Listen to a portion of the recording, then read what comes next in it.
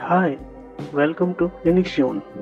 In this video, I will show how to install NeoVim in Linux Mint, and you can use this method on other Debian based operating system like Ubuntu and Debian, because they don't have latest version of the NeoVim, which is 0.9.5.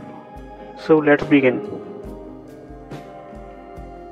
So first go to the neovim.io website of NeoVim. Then you will find this page. Click install now. Now you will get this GitHub page. Then scroll down to the Linux part. This is what we need to do. These commands: open terminal and paste this command. It will download the latest version of NeoVim. It is also called NVim. When you start this program, you will have to write NVim. Then we have to extract it. Run this command. If you already has a version installed, then you have to run this command: sudo rm rfopt/nvim linux 64. Wherever you install previously, you have to remove this from this command. Then extract the tar file with this command.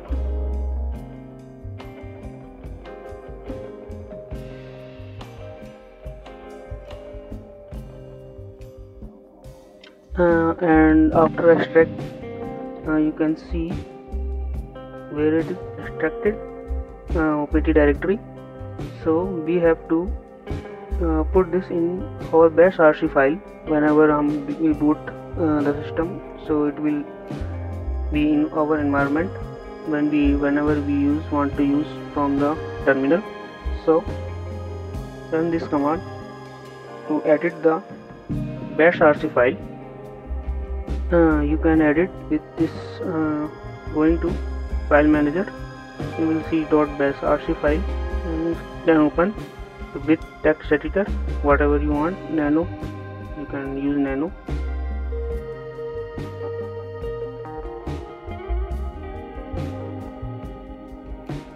Scroll down to the end of the file, and you have to add these lines. This is the comment which is showing this NeoVim installation. Then this export path to the where you extracted or installed the NeoVim, like opt directory.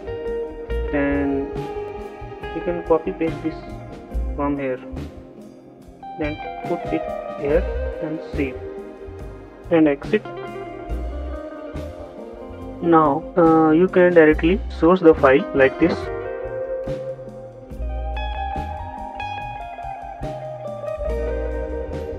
Now run the nvim command.